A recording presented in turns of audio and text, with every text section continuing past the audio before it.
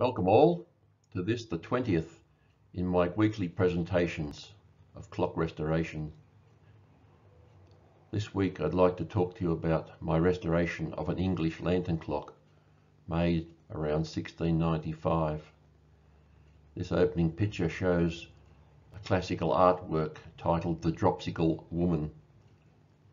It shows a lantern clock strategically positioned on the wall near the window so that natural light illuminates the clock all day. Here's the description offered by the vendor of the clock, and I'll leave you to read it. But apparently she didn't know too much about the clock, except that her mother had been very excited to receive it. In the description offered by the vendor, she quotes "in GIBSON of Ongar." Well, there's plenty of old English there where F's and S's were interchangeable, and there's a little O on top of the N as an abbreviation of John. So in fact the maker was John GIBSON of Ongar. Here is a modern map of this part of England, and it shows Ongar 20 miles from London, which is where the clock was made. But also take note of the place Brentwood, because that will become apparent in 2 or 3 slides' time. In my research for John GIBSON, I found his will. This is most unusual because people rarely made wills at this time. This will outlines the fact that John GIBSON lived in the parish of Shelley in the county of Essex, and he was classified by himself as a clocksmith.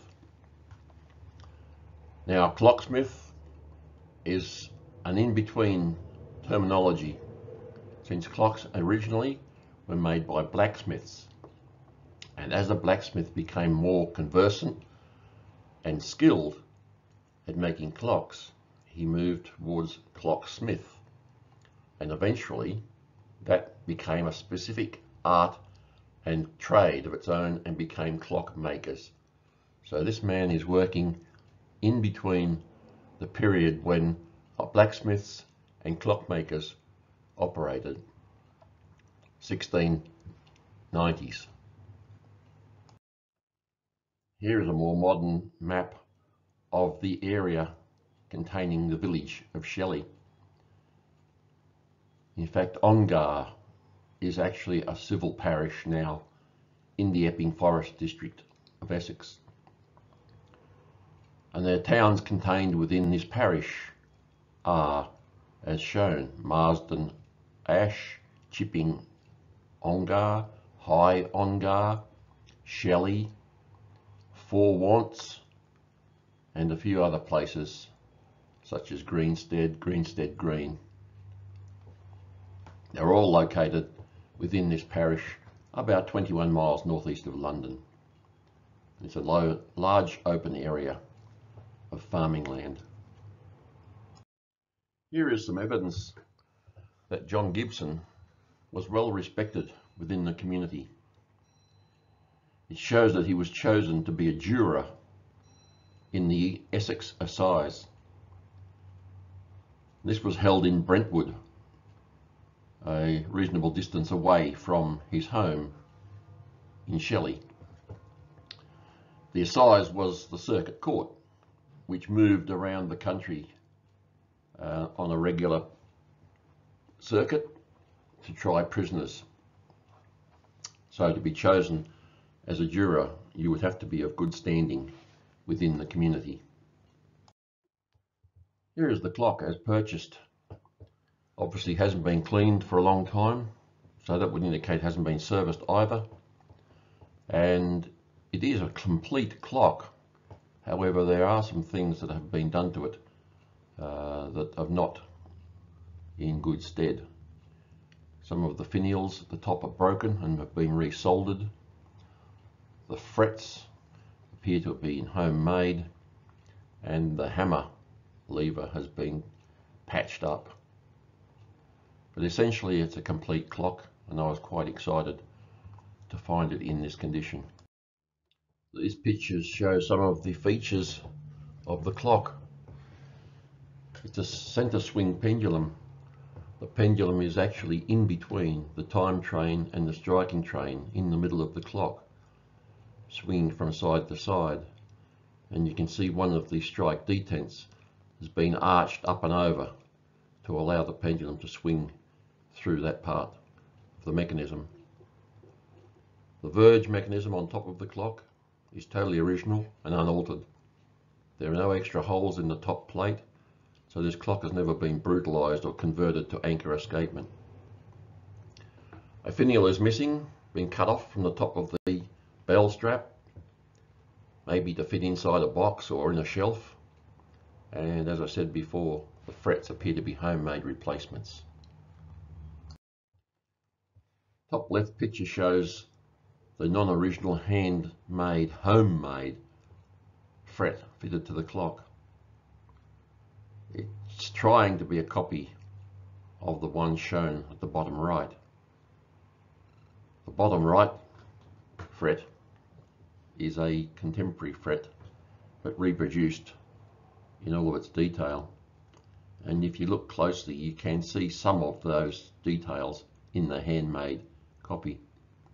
You can see the outline of the sea monsters, which are regularly described as dolphins on English lantern clocks.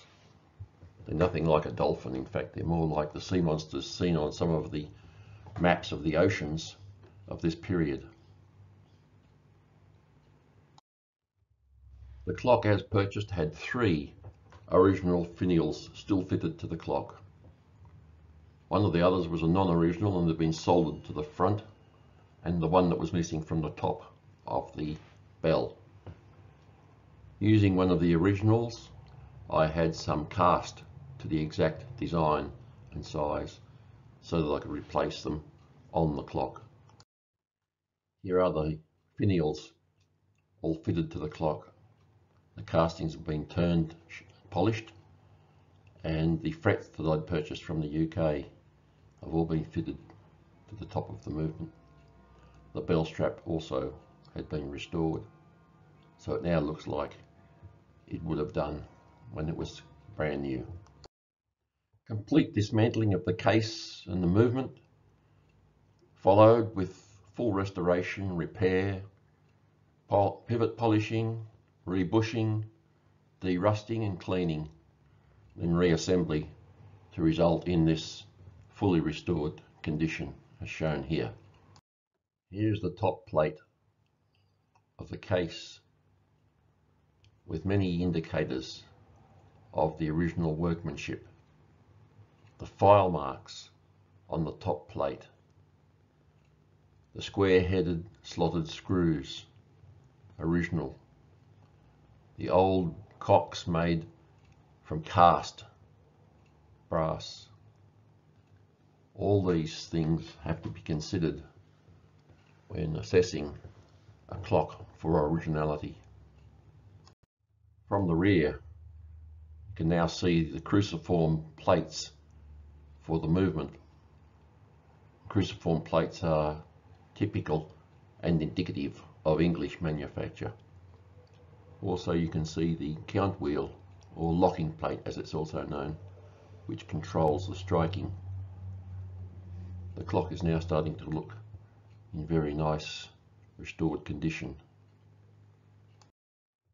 On the left is the escapement of the time train. You can see the crown wheel horizontal with the pallet arbor running across it. Normally this would extend out to the back of the clock so the pendulum could hang down behind the mechanism, down behind the case. But here you can see it goes down through a slot in the middle of the top plate, and hanging from that is the pendulum. And on the right you can see that rod with the anchor shaped pendulum which can swing in between the time and strike movement.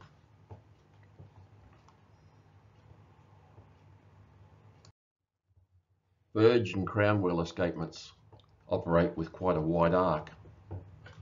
Hence, this pendulum swinging through the centre of the case has slots to allow it to extend beyond the case.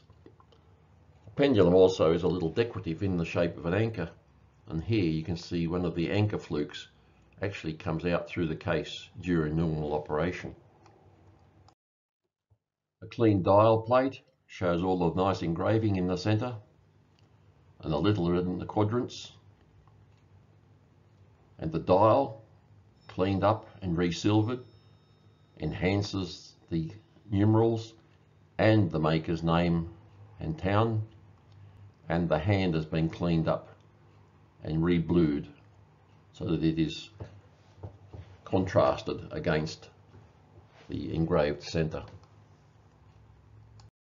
Being weight driven and requiring high mounting on the wall to give it some duration, a wooden bracket is required, and I made this from recycled oak, typical of timber used at that period.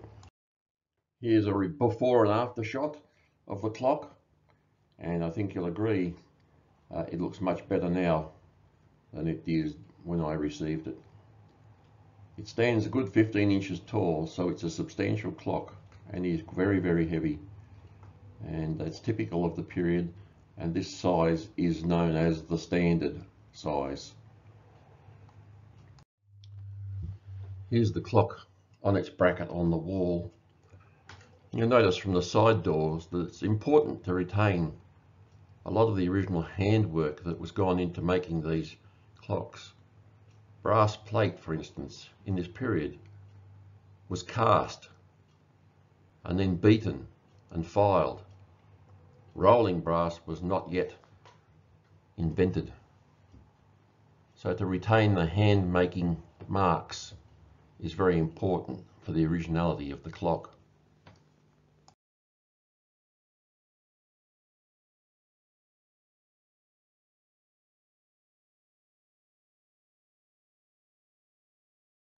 During my research, I submitted an inquiry to Brian Looms in the UK. Brian is considered to be one of the experts of English lantern clocks, and his reply was very, very favourable, advising me that I had the only clock known by this clockmaker. So I was really pleased to have restored this clock back to a sound working condition. 325 years old and still going. I can't think of any other mechanical device that's been made over the many, many centuries that can be still restored to a fully operational and functional condition. These old clocks are just absolutely amazing and are symbols of the quality and workmanship of those amazing men of the 1600s. I hope you enjoyed this presentation and the restoration of a magnificent old English lantern clock. If you've got any comments or questions about this presentation, please send me an email to the address shown at the bottom of this page. Once again, thank you very much, and I look forward to presenting another one at this time next week. Thank you. Bye.